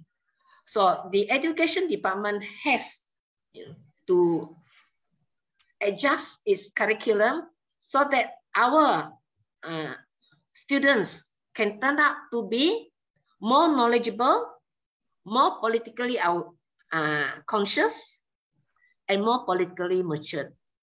So this is a failing of our governments, which I hope, it can be done, can be redressed. That's all I can say now. Thank you so much, Ms. Lina, for sharing your view, Shahira. Hope you're okay with the answers that were provided by all our speakers tonight. All cool? Oh, great. Hope to see whatever you have in plan. Seems like you do have something cooking up. Okay, all right. Oh. All right, so we'll move on to the next question because we do have another question. The next question is from Alphonsus. So I'll just read out what he what they typed out. So it goes like this: on the question of whether Sarawak achieved, oh, welcome back, Adzim. On the question of whether Sarawak achieved independence or self-government, do we know between 22nd July and 16th September whether the British flag was still flying on Sarawak soil, and who the head of state of Sarawak was? Between 22nd July and 16th September, was the head of state of Sarawak still the British governor Alexander Waddell? That's the question that's been posed. I can answer that question. Give Oh, sorry. You go ahead first. experts to answer. I'm not sure the question. If the experts to answer, silakan. Lina, Prof. James, if you do have an answer, because I don't have. No, it's all right. I'll let Lina answer. All right. Okay, back again to this UN document, on the factors indicative of the attainment of independence. Okay, there are actually two levels of independence. One, I think you can call it tier 2, is self-governance, okay, without sovereignty. Then the full level will be full national independence of international status, where the state is sovereign. Okay. So on the 22nd July, okay, Sarawak was granted our own local government. We have a chief minister, we have a cabinet. Okay. So this is a government. We have a territory. Okay. We have a government. Okay. We have a population. So we are independent. Okay. At that point, okay, our government could change the governor. The governor was British at that time, okay? But we are independent, okay? We are living British rule, okay? So our cabinet can appoint a new government in place of the British governor, who was Sir Alexander Waddell. But he was, he stayed on until the 15th of September. Okay. So I think the problem is English is an ambiguous language. Okay. So by this document, self-governance is also independence. But I can see that we are so used to thinking that it's either independence or it's self-government, and self-government is not independence. So I like to correct this. Okay, we actually have two tiers of independence, and the second tier is self-government. So the British flag was still flying on Sarawak soil from the 22nd July to the 16th September because Britain still held Sarawak sovereignty. Okay. To the international world, Sarawak is still a British colony. Like I have said earlier on, you can call yourself independent, but the crux is, the real criteria is, do other countries recognize you? So at that point in time, we have independence, but no other country recognize us as independent. They only see us as a British colony. Okay. So we continue to let the governor be British, and we still allow British to hold our sovereignty until 16th September, when our sovereignty was handed over to the Federation of Malaya, renamed Malaysia. Okay. So the fact that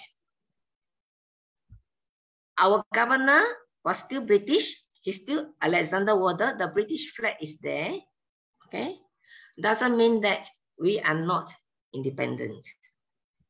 If we could, on the 22nd of July, we could just take down the British flag. We could just, change our governor to a local Sarawakian. That is possible. But we did not do that. Okay. So let me repeat. Okay. Self-governance is also independence. It's only how far the level, the government wants to carry it through. Whether you want to be fully nationally independent and sovereign, okay? In which case you need to go to the next level, go and seek political recognition, get other nations to recognize you, okay? Then you will be independent of international status. So the English language is not perfect. It's not perfect, Independence means many things. It can mean national independence. It can mean self-governance, That's it. So that is what I think is confusing to, a lot of people. Am I clear? One moderator? I'm okay, I'm clear. I was wondering if Alphonsus, if you have like a follow-up question, you can go ahead and just ask a follow-up question as well. Feel free to unmute if you want, or if you're typing it, you can type it in first. Because but thank you so much, Miss Lina, for guiding us through that again. Is there anything that maybe Adzim and Prof. James would like to add on, or we can go on with Syed Musa's question also, because we have another one. I think go to the next question, please.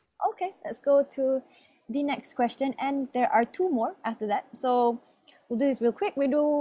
Syed Musa asked this: plenty of groups are pushing for Sarawak to leave Malaysia, despite MA 633 already being reinstated into the federal constitution. So is there still any relevance for us to leave Malaysia? So any other panelists would like to go ahead and take this up first? Why don't you read the other question as well, so that it'll be faster. Yeah. Okay, right, cool. So the second one, maybe we'll take two questions at once. Good. So the second question is from Peter Kailang. He said that Sarawak doesn't have a state religion, and this is one of the most important preconditions stated by our Sarawak leaders in those days. However, I don't see any difference between Sarawak today in comparison to some other states in Malaysia which have state religion. So this is up for comment for the rest of you. Okay. All right. So maybe we'll take these two questions first. Prof. James, you can go ahead first, and then we go to Adzim, and then go to Miss Lina after that. Okay, so I think the question of succession is always being on the table, especially since 2008 onwards. I think the question of succession is a very loaded question.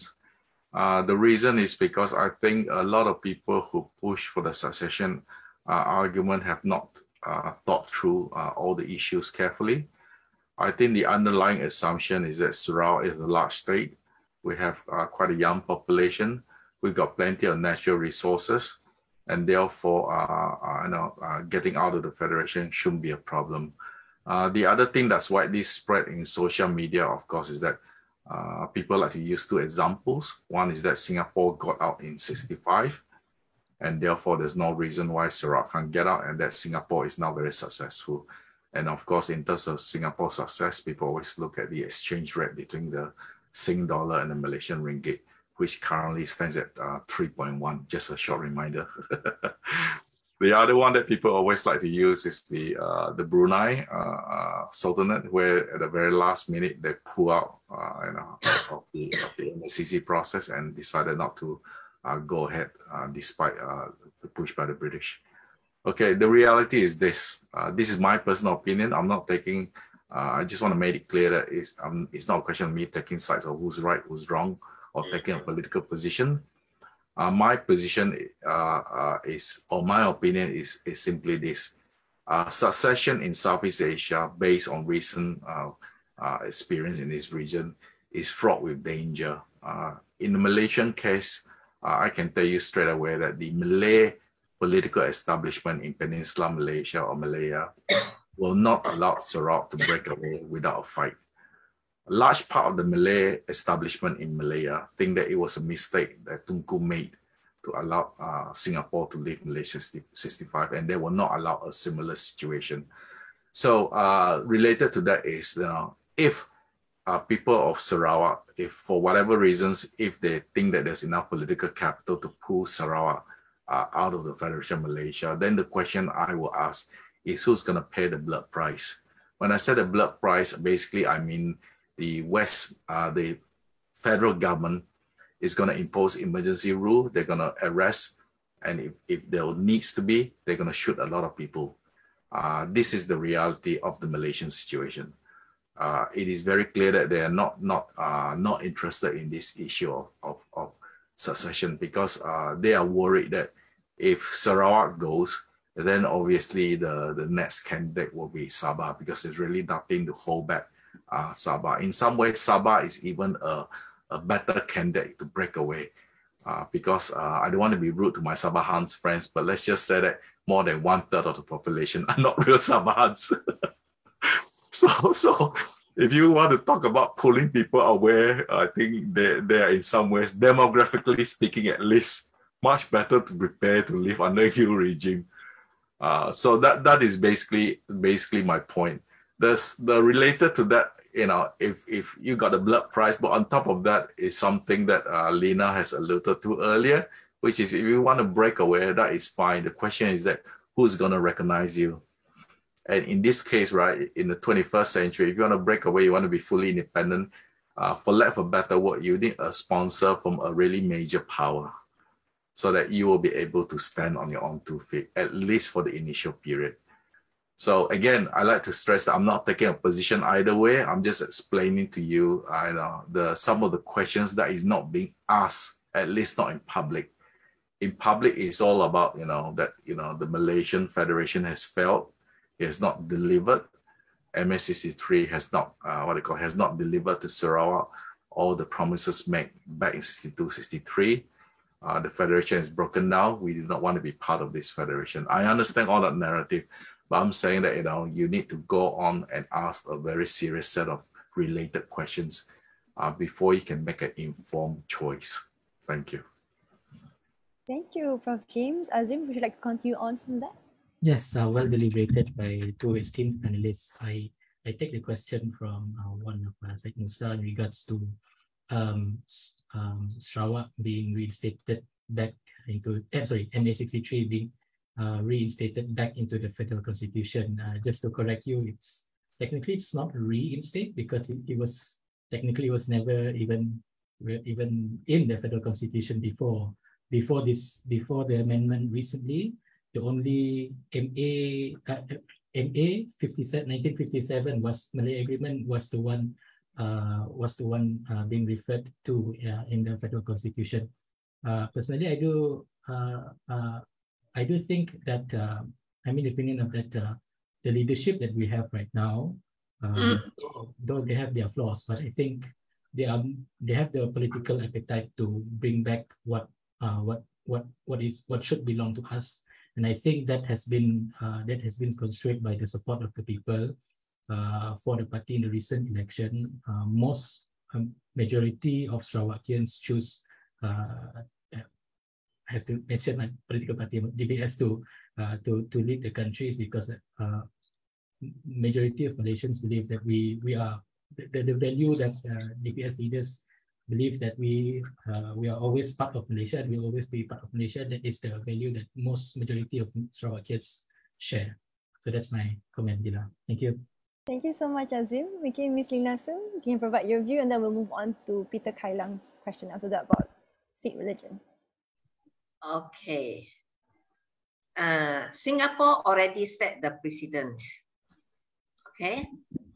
It's exited peacefully, or it was thrown out, whatever.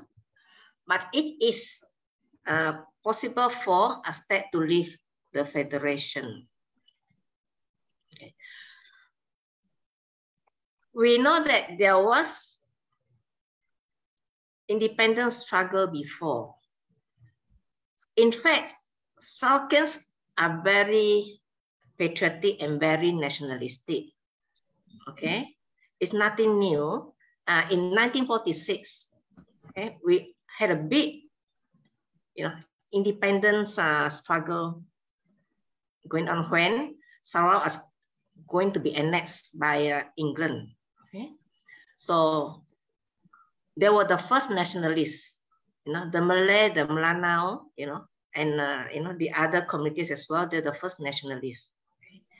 And in 1963, in 1962, actually, there was an uprising which happened in Brunei, Sabah, and Sarawak. Sarawak happened in Bekenu and Limbang. So it is throughout the years, it has been the aspiration of Sarawakians to rule our own state. This feeling, this sentiment, is not new at all. So of course today, there are still sectors of our population who aspire for a free and independent Sarawak. Okay. But the struggle for Sarawak independence must be constitutional. Okay. It must follow the law. Okay. It must be peaceful. It's possible to have peaceful revolutions at this ancient time. It must be internationally recognized. There's no point to declare independence if no country recognizes you. And like Professor says, you need a superpower behind, and it must have the consent of the people. Okay. So this is the only way that a nation aspiring for independent sovereign status must go through, okay, peacefully and with the will of the people.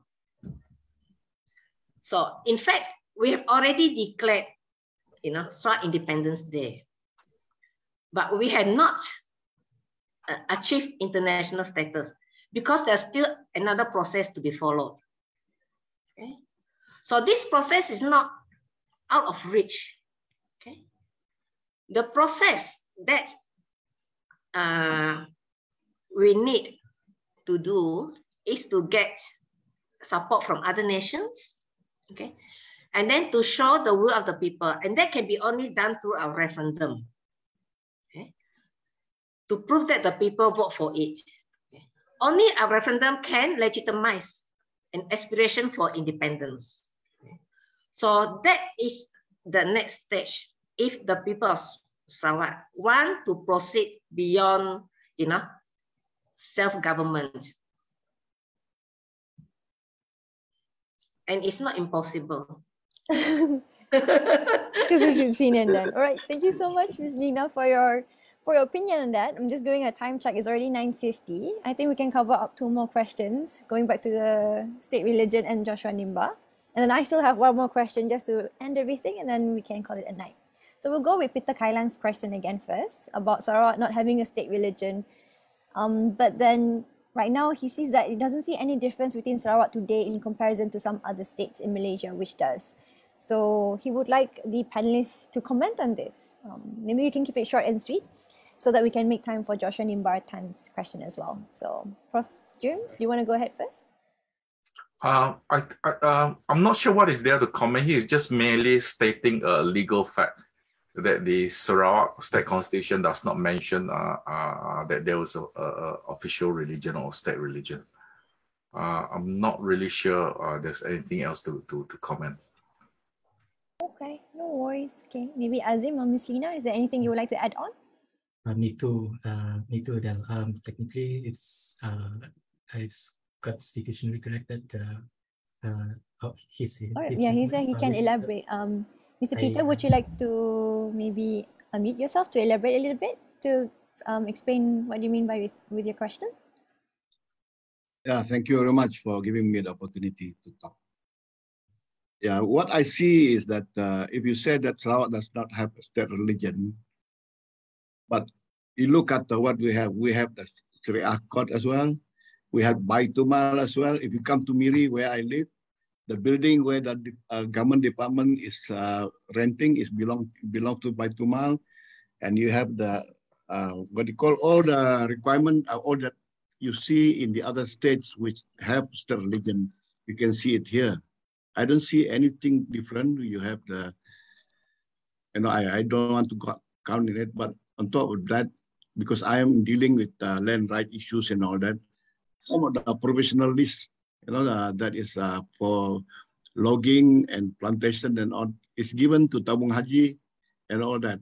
So how is it? I don't understand how is that different. If you go to the hotel in Miri, in Kuching, in Cebu, all these hotels that are star hotel, they don't, in the old days when I was young, you can find Chinese food as well. You can go for the Muslim food if you want. The same thing, if you go to the clubs, some of these public clubs, we used to have two kitchens, one Muslim kitchen and one non-Muslim. But now it's all, you put everybody seems to be of one religion. So if you don't have a state religion, why do you prioritize one particular religion? We have Islamic school as well, which is exclusively for the Muslim, and the syllabus in school as well.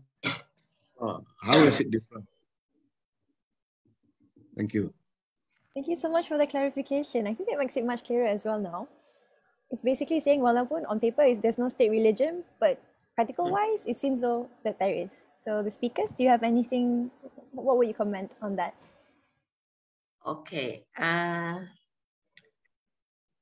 Sarawak is the only state in the federation which does not have a state religion. Okay. In fact,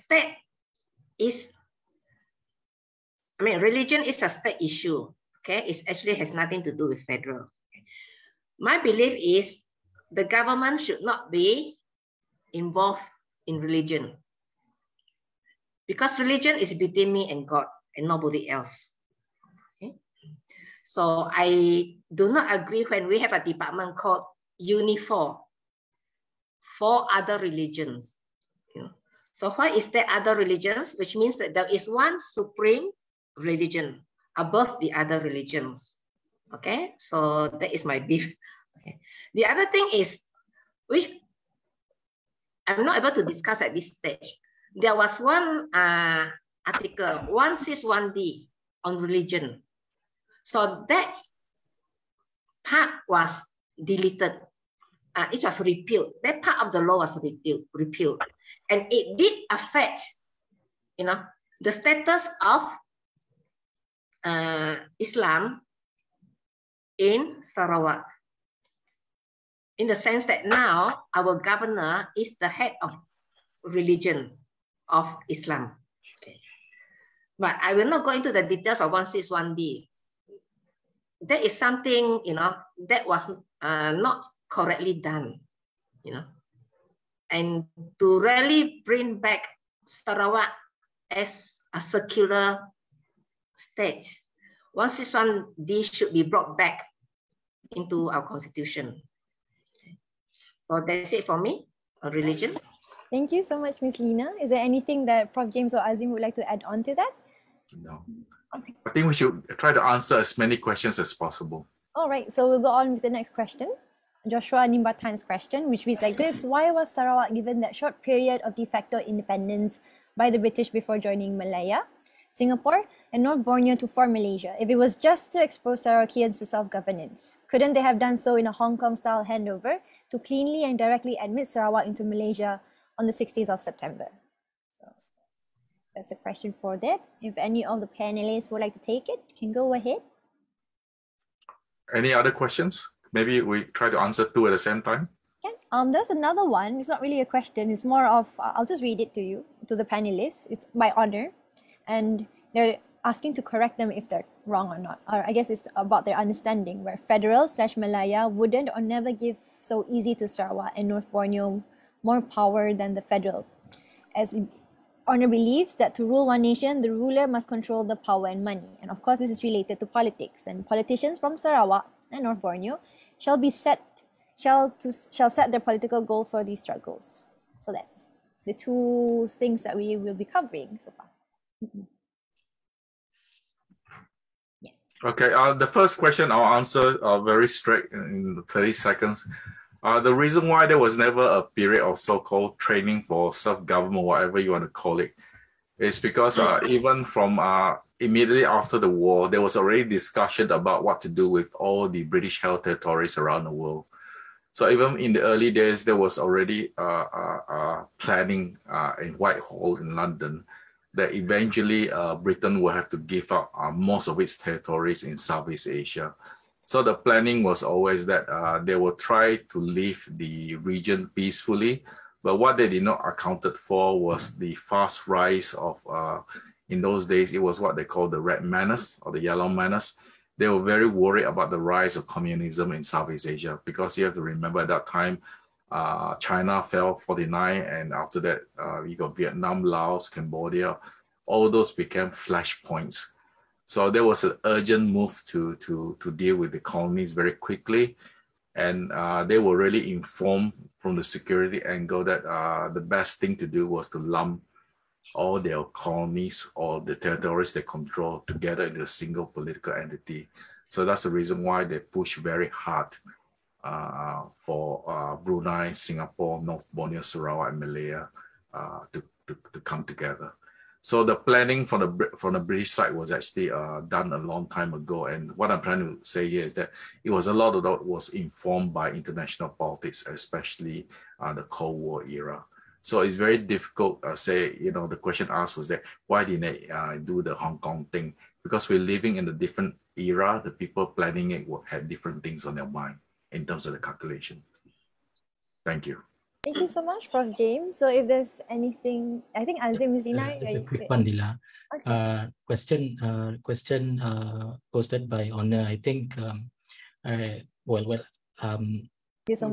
reading back history of what Lina shared about 1962 in Berkenu, Limbang, there was bloodshed of our own Sarawakian people, and I think that if there were movement to go to the extent of of the idea of separation, I think in regards to now, based on real data that election results, we see that majority of Sarawakians they choose to be in a government which part of which supports the idea of being a nation within Asia. Thank you, Lina. Thank you so much. Thank you so much. Sorry, I have to step in here.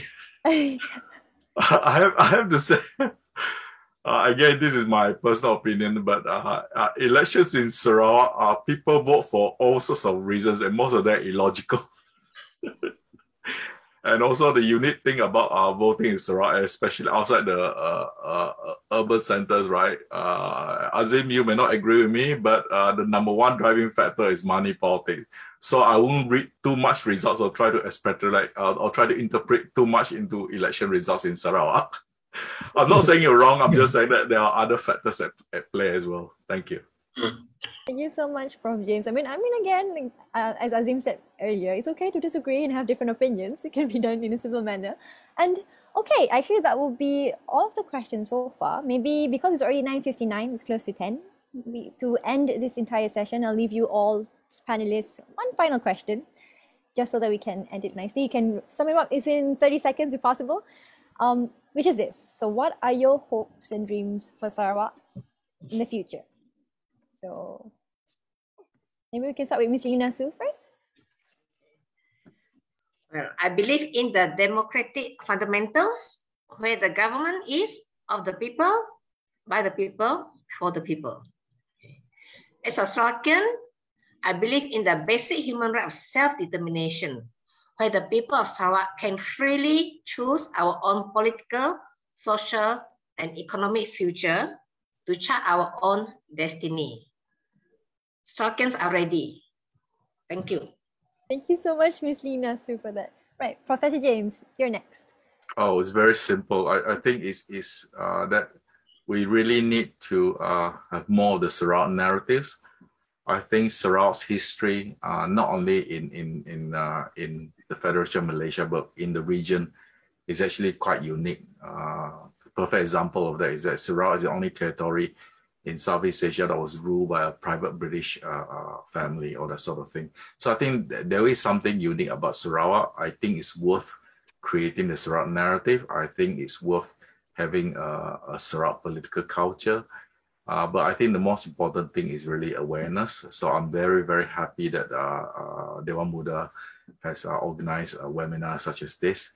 It's really all about the younger Sarawakians learning more about their own history and learning, not only their own personal history, but the unique Sarawak identity that is out there. It's a question for younger Sarawakians to learn more about it and perhaps to document it a bit more so that we don't lose this. It's very easy to lose your identity, but it's very difficult to regain it. Thank you. That's true, Prof. James. And speaking of the youth and younger Sarawak, Adzim. Thank you, Adila. Thank you, esteemed panelists. That's the first question, the big question today in regards to the 22nd of July. The important thing that I would like to impart, especially to listeners who are my friends, friends of this generation, the thing about celebrating, what is important about celebrating this date is actually we celebrate the sacrifice and appreciate what our forefathers have fought for. There were instances where there were, in 1946, where 338 government servants who were fighting for independence. Since then, even before 1957, 1963, the fight has always been going on, and we commemorate our forefathers for their effort, for the privilege that we have today, and the privilege, the freedom, the democratic rights that we have today shall not be taken for granted. So what we do is what we need to do is, number one, the youth, we need to equip ourselves with knowledge. It is important to not only be politically aware, but politically literate and also constitutionally knowledgeable. It's especially if you can't do the whole constitution, you need at least to know the basics. As that is your responsibility as a Sarawakian. And lastly, my youth friends, do show up in elections. Do vote responsibly. Choose your leader correctly. Choose the leaders. I emphasize choose the leaders correctly, not just because of the party, but those leaders who represent you in the assembly. That is what you need to understand the agenda. What are the things that they want to bring for the constituency and Sarawak as a whole. And lastly, I'd like to commend, for the third time, I commend Dewan Muda Malaysia as friends of my own generation who have these intellectual discourses like this. I hope this is not I hope you can do more discourses like this, which myself will support. I guarantee Ms. Lina and Professor James to support these kind of initiatives and do much more engagements like this with learned figures for the betterment of Sarawak. Thank you, Lila. Right, thank you so much, Adzim, and I will agree to that. Maybe this could be the beginning of a few other initiatives, and with people like experts like Prof. James and Ms. Lina Soo, and also members of the public to come along with support, maybe we could reach somewhere better for Sarawak as well. And with that, we have ended the questions for today, for today's session. Major thank you to all of the speakers for their insights, and also the participants for being really engaging and giving us a bit a few more questions to get the discussion really rolling. And hopefully we leave today's session with a better understanding on Sarawak Day and actually Sarawak in general. But before everyone goes off, please stay on a little bit, especially those on Zoom. Maybe what we can do is for everyone to turn on your cameras if you're okay with that, and we can take a group picture together, if that's all right. So, and we will get the secretariat to help me take a picture of that. So we'll wait just for a bit, maybe 1 minute for anyone who's comfortable enough to open your cameras. Go ahead, find your lighting. I know it's night, but it's okay. We'll make do. Okie dokes. And then maybe the secretariat, if you are ready to take the picture, you let me know and I'll just count to 3. Okay, is everyone in there already? See everyone? Okay, all right, so it's already 10:06. Everybody get ready. Just smile because we don't know which page you're on. So we'll just keep smiling until we're done, okay? All right. So ready? Okay, ready. 1, 2, 3. again. Okay, sure. I think I see a few people turning on their cameras. Can go ahead. Yeah, I think a lot of people hasn't turned on the cameras yet. Yeah. Yeah. So we give them a bit more time. Let's turn on your cameras a little Yeah. bit. Okay, I can see people now. Hello, everybody. Great. Okay. Let's try that one more time. Okay. I'll count to 3. Everyone ready? 1, 2, 3. Okie dokes. Is there a second page? Do we need to go to the second page? No, this is the first page. Okay. Should we go to the second page? Do. All right, then. Right. So I'll just count to 3 again. 1, 2, 3.